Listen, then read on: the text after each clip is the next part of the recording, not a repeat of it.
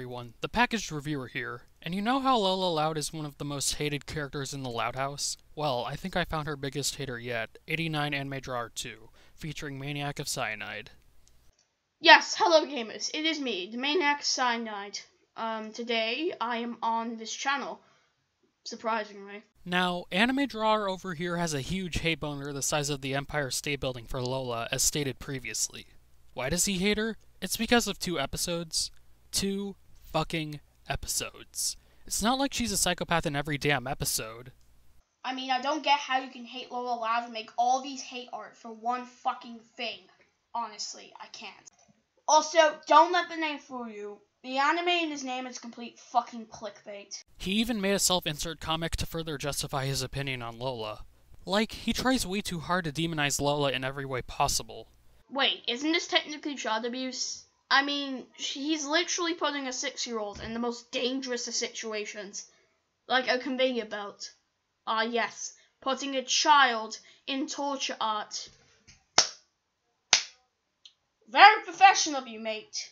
If you don't classify putting a 6-year-old on a conveyor belt, I don't know what is. Plus, his art style is not even unique at all. If you look at his Lola torture art, you can see that it's directly traced off the fucking real show. So, he failed intensely trying to make his art unique.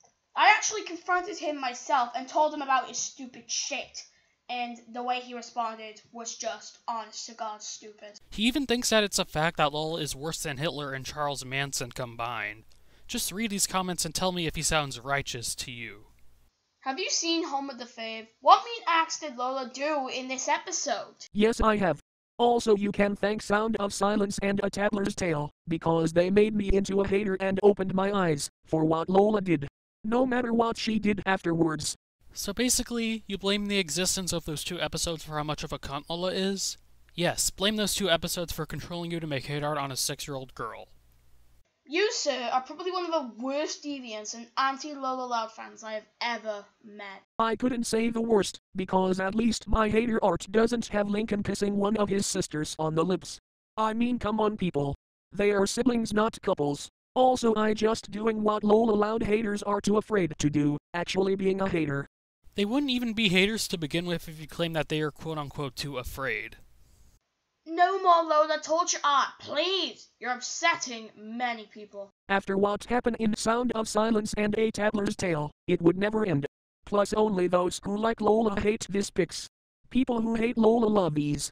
Plus don't blame me, blame the admin from Loud House Wiki for not unblocking me from that site. They are the ones who set me free. Well, guess what, pal? I don't care for Lola, and I hate your pics. And you're also blaming the admins from the Loud House Wiki for your hate art?